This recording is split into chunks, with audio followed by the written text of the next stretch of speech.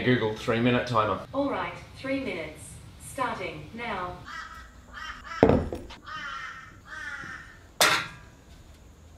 As you probably gathered, your speakers aren't broken, but what I actually was saying at the start was, how would you describe sound to someone who's never heard before?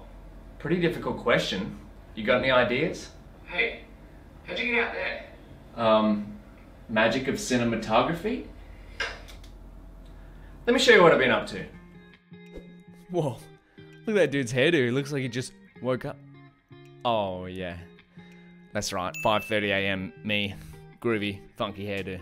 But as you can see, I've been going through the Coursera Bioinformatics Specialization, which I've been loving.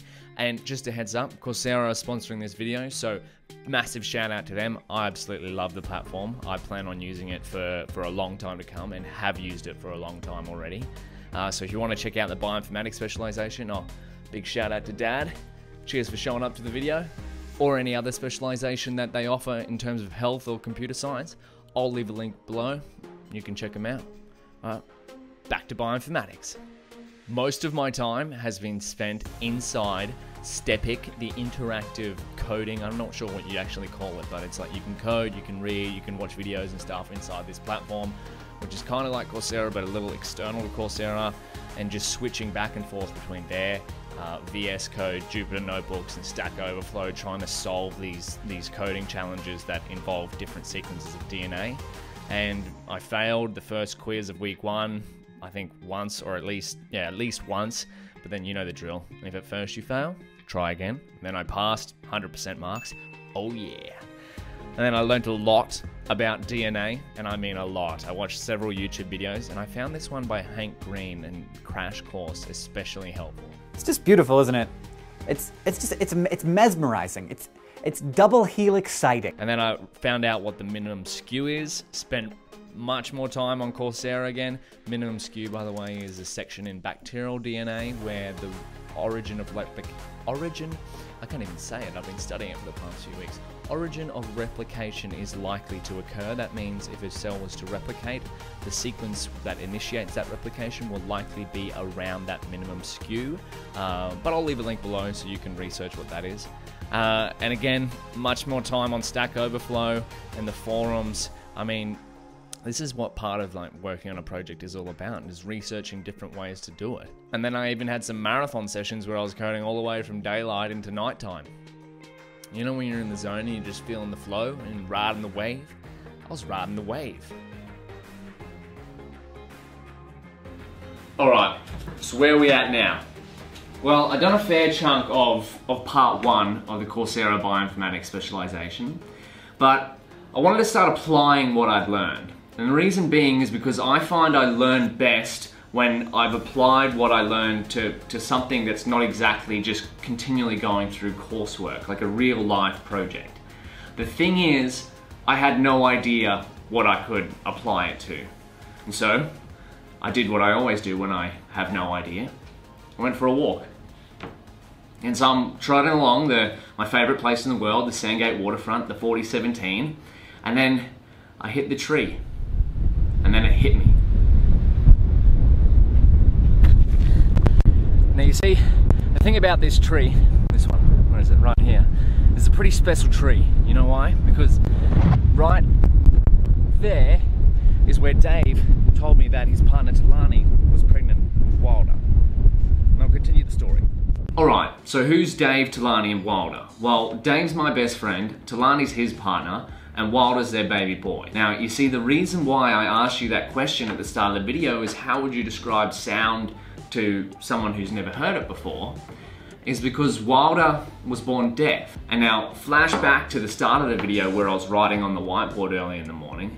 That was a very special day, because 3 down on that list, there was a line there that said Wilder's switch on at 9 AM. And what that means is I was up so early because I wanted to study before going to the event where Wilder would have his cochlear implants turned on for the first time. So that means he would be able to hear. That's what hit me when I walked past the tree, is because that's where Dave told me about Wilder.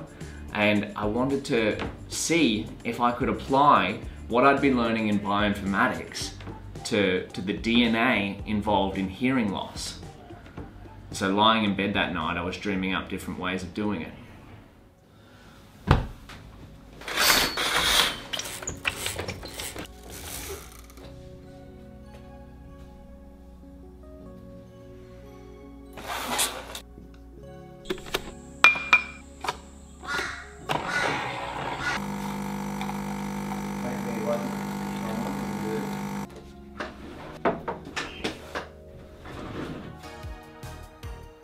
As you saw, woke up the next morning and the first place I went to was the cochlear implant website. And here I found this really interesting diagram.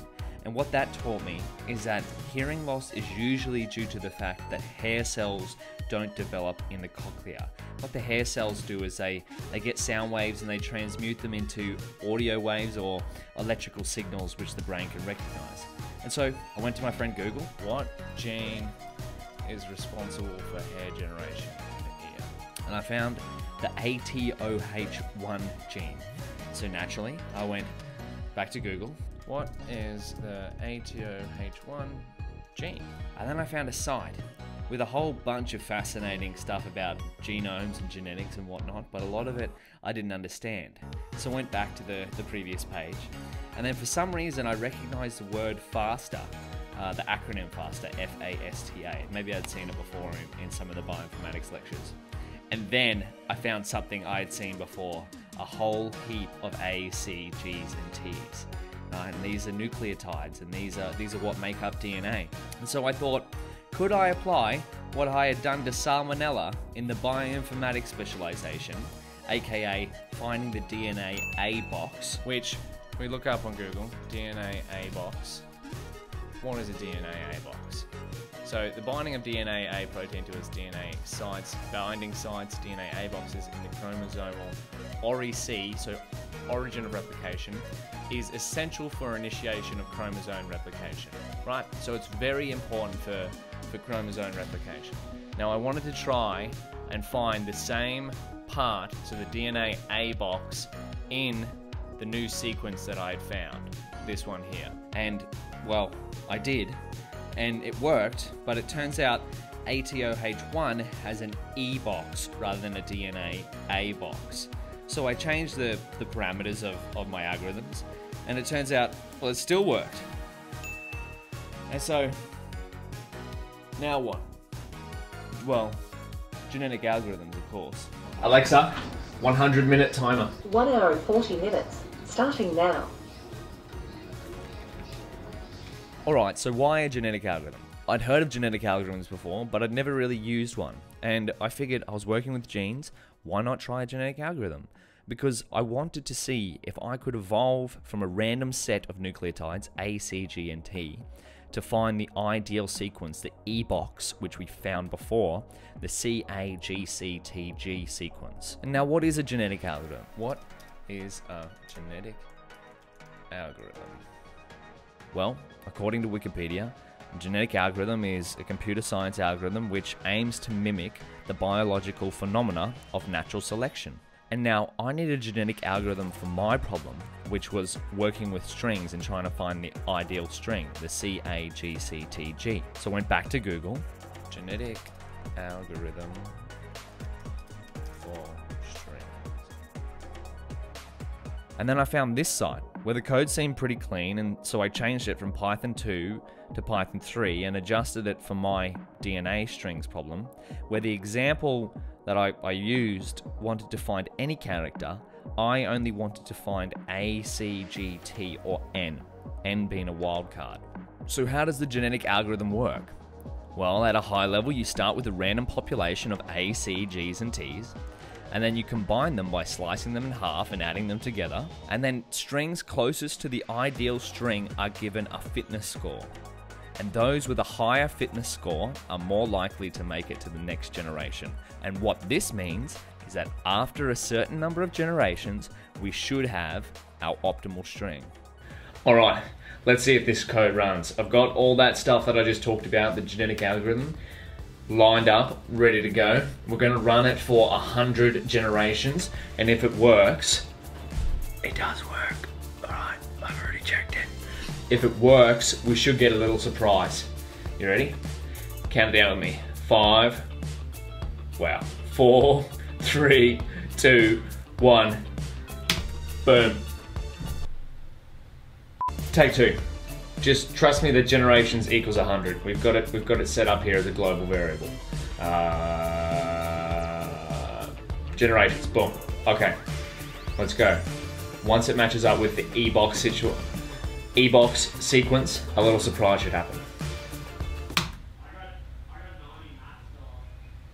I am your father. Boom! Yes! Let's see that again.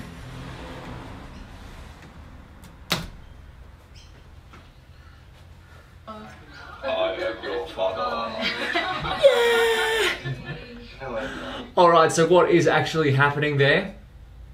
We have this running through. The genetic algorithm starts with a random sequence of A, C's, G's, and T's, and then it eventually finds the optimal sequence of C, A, G, C, T, G after 36 generations, and then plays a YouTube clip of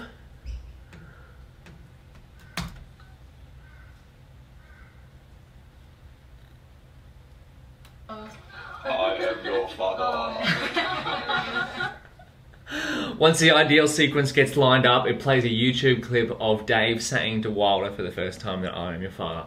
That's worthy of a dance. Future Dan, play that groovy track again.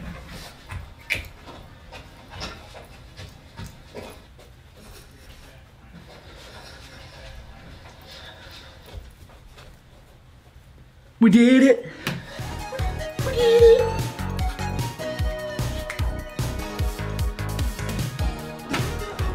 Okay, well yeah, I only really found 6 characters, so it's not too hard to find after 29 or so generations. What happens if I wanted to find the whole sequence of ATOH1 gene?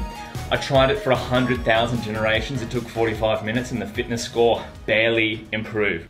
So the ideal fitness score would be 0. Maybe there's a better way to do it. I haven't figured it out yet.